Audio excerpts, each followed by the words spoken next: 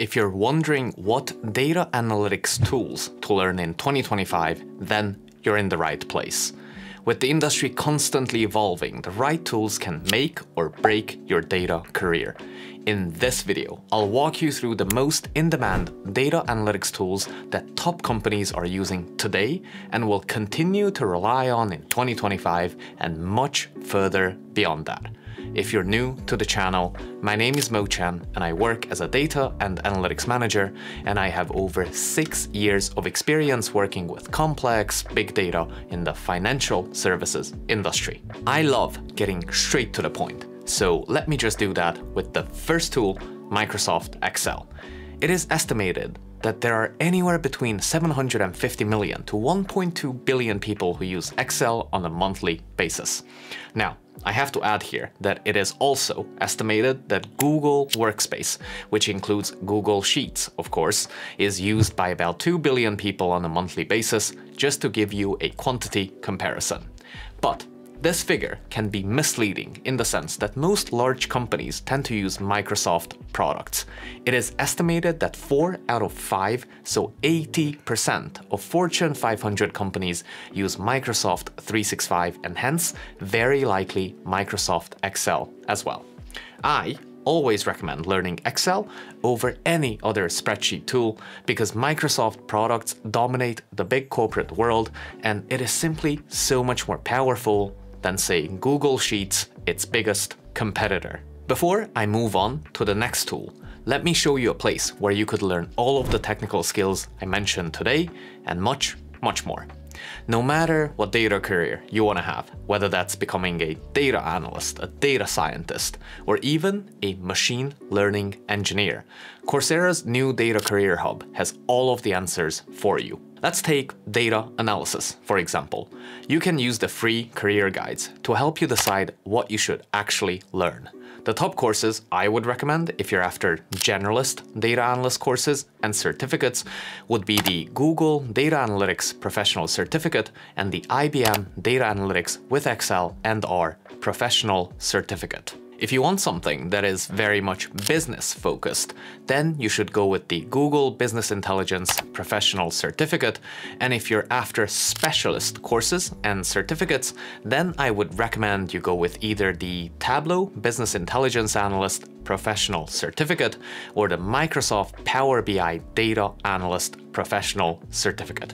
By the way, did you know that you can get 50% off right now from your Coursera Plus subscription, through which you would of course gain access to all of the courses I mentioned before. So make sure you check out the Coursera Data Career Hub and get started with Coursera Plus at a huge discount using the links in the description below. And a huge shout out to Coursera for sponsoring this video. So, the next tool I'll cover is SQL, which stands for Structured Query Language, and I think of it as the cornerstone of data retrieval. If you want to pull data from relational databases efficiently, SQL is a must-have skill. Whether you learn PostgreSQL, MySQL, or Microsoft SQL Server, or something else, it doesn't matter, in my opinion. The moment you learn one, you'll easily be able to write queries in any other SQL dialect. It is estimated that 75% of Fortune 500 companies use SQL, and that it is the third most popular tag on Stack Overflow. Next up, Python. I love it because its flexibility makes it one of the best, if not the best, programming language in data science and analytics. It is the second most used programming language on GitHub, and if you're wondering why I'm not recommending the first, because it's JavaScript and it's used mainly for web development, not data analysis. Useful libraries to learn from a data analytics, data science point of view would be the Pandas, the NumPy, the Matplotlib, the Seaborn, SciPy, and scikit-learn libraries. I won't even start listing the companies that use Python, because we'd be here forever, but just think of any large worldwide company really. Google, Spotify, Walmart, Apple, Microsoft, so on and so forth.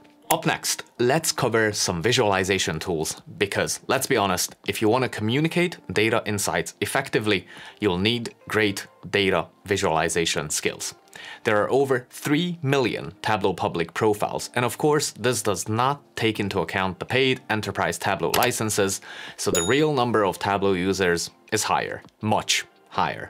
This article from 2016 estimated that there were over 5 million Power BI users, so I cannot even imagine how many there would be now. And let me just list some companies from the official Tableau website that run Tableau: Verizon, Lenovo, Lufthansa, British Airways, and obviously many, many more. And here's some companies that use Power BI: Vodafone, Walmart, ExxonMobil, T-Mobile, and again, obviously many, many more.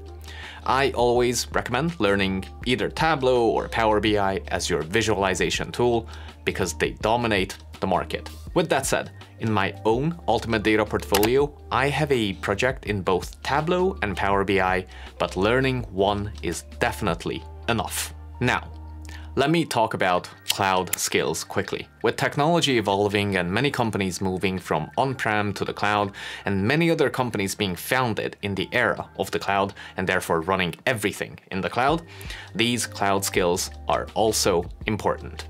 If you decide to learn cloud skills, please go with either Amazon Web Services, Azure, or Google Cloud, because as you can see, they dominate the market share. These are the top 3 cloud platforms. And if you're a beginner, just stick with one of these to avoid learning cloud skills that are not used by most companies. Netflix and Airbnb are major AWS users, Microsoft obviously relies heavily on Azure, and Spotify uses Google Cloud, just to name some large companies. And I'm afraid that's it. That's the end of this video. These are the must-know data analytics tools for 2025 and the near future. Whether you're just starting out or looking to upskill, mastering these tools will set you up for success in the evolving world of data. If you enjoyed this video, you should check out my website for more data analysis resources, including my free newsletter and my data analysis bundle. And you should also probably check out these videos right here. Thanks so much for taking just a little time out of your day to watch this, and I shall see you in the next one.